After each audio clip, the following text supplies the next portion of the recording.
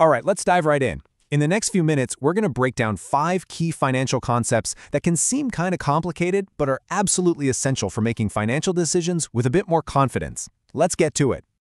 So, let me ask you something right off the bat. Are you an investor, a speculator, or a gambler? And that's not just a label, you know? It really defines your whole strategy. By the time we're done here, you'll have a much clearer idea of where you stand. To answer that question, we have to start with the foundation of literally every single financial decision: risk. And here's the most important part. Not all risk is created equal. The sharpest minds in finance know the difference between the risk you can control and the ones you just have to work around. So let's focus on the risk you can do something about. The number one tool for that is a word you've probably heard a million times: diversification. It's way more than just a buzzword. It's your main line of defense against a very specific type of financial danger. This controllable risk has a name: unsystematic risk. You know that old saying, don't put all your eggs in one basket? Well, this is it, exactly. It's the risk tied to just one company or one industry. And the most critical thing to know about it is you can actively, strategically reduce it. And that brings us to the other side of the coin: systematic risk. See, while diversification is great for protecting you if one company goes under, it can't save you from risks that hit the entire market. Think a recession or a big global event.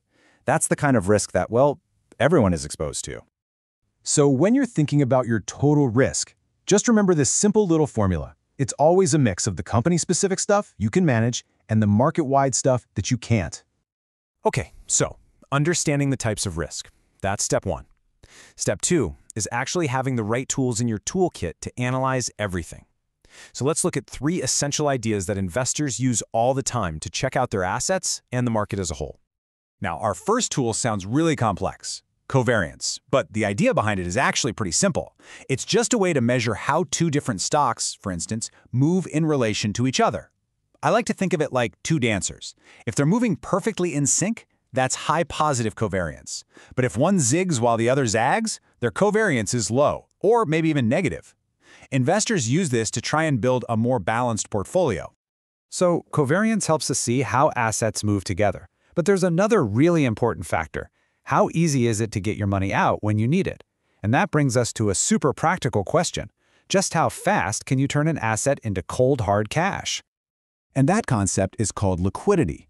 Put simply, it's all about being able to sell something fast without having to slash the price just to get rid of it. High liquidity gives you freedom. It gives you options. Low liquidity, on the other hand, can mean you're stuck, even when you really need to make a move. You can almost think of it as a little 3-part test for any asset. Is there someone ready to buy it? Can you both agree on a fair price without a huge back and forth? And can you get the deal done quickly? If you can say yes to all 3, then you're looking at a pretty liquid asset. Okay, our last tool it's a big one. This is a type of security that has some of the highest potential risk out there, but it also has some of the highest potential for reward. It really is the definition of a double-edged sword in finance. We are talking about derivatives. Now, don't let the name intimidate you. At their very core, derivatives are simply contracts. They're agreements designed to pass risk and the potential reward from one person to another. They're basically a way of making a bet on what's going to happen in the future.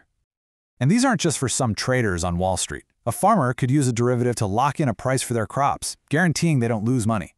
An investor might use one to protect their portfolio if they think the market's about to dip. Even a city could use one to insure its bonds.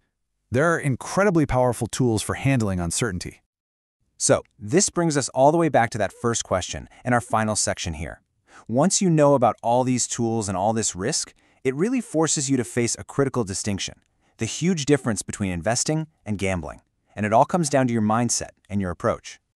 The line between the two really boils down to why you're doing it and how you do it. An investor's goal is to build wealth over time, and it's all based on analysis and strategy. A gambler, their goal is recreation. It's about the thrill of placing a bet. But the biggest difference is how they look at risk. An investor works to manage it, to calculate it. A gambler just accepts it as part of the fun. So things like betting on a horse race, playing cards for money, or buying a lottery ticket, those fall squarely into the gambling camp. Why? Because the outcome is almost completely left to chance. It's the total opposite of the calculated, strategic approach of real investing. At the end of the day, if you take just one thing away from our time together, please let it be this: real financial confidence doesn't just come from memorizing a bunch of vocabulary. It comes from truly understanding the strategy behind the words. So we're going to end right where we began, but with a new challenge for you. You now have the concepts. You know about risk, liquidity, and that bright, clear line between investing and gambling. The only question left is, how are you going to apply them?